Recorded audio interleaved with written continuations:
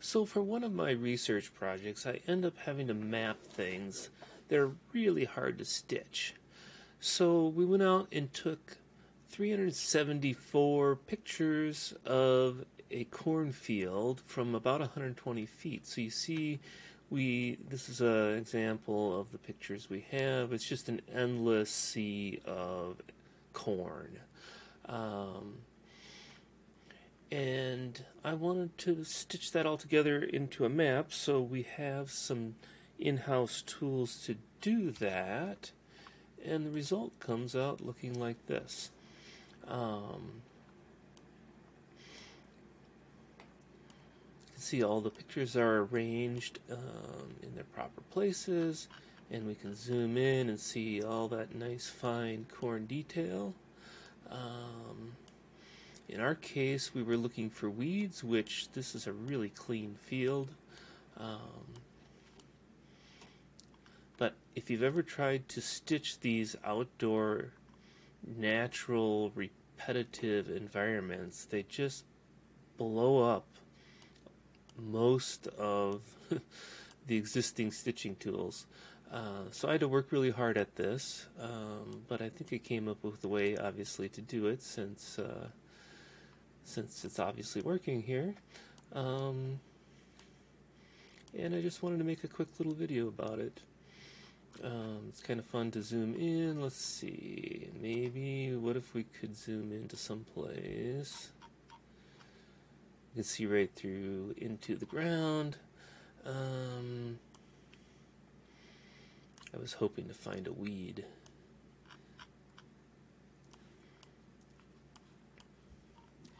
Anyway,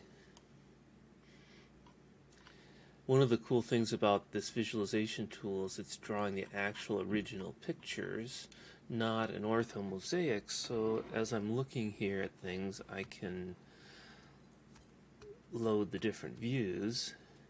And it was actually quite a windy day, which didn't help the stitching. So you can kind of see how from one image to the next, or one viewpoint to the next, the images or the corn leaves are moving and changing perspective, and you can imagine how challenging this is to stitch. Get all these different perspectives, and you have to somehow find common features and fit them all together. Just for fun, I uploaded this to Pix4D, which is a great program and does a wonderful job usually, but let's see if I can pull it up here. Of the whole area, it got a tiny bit of one of the pictures stitched. Just for context, I can turn on the background and you can kind of see, you can see the mode area, you can see where the power lines are, and it got just that one tiny little bit. Little tools, you can see the mode channel there, the power lines. Yeah, so I'm pretty happy with how this turned out. I'm also, we flew the same area at a lower altitude, so we got even better detail on these corn leaves. And I'm working on stitching that right now, and it's computationally intensive. So it takes a while to do all this extra work to get these things to stitch, but I'm pretty happy with the result in the end. So that's what I got. It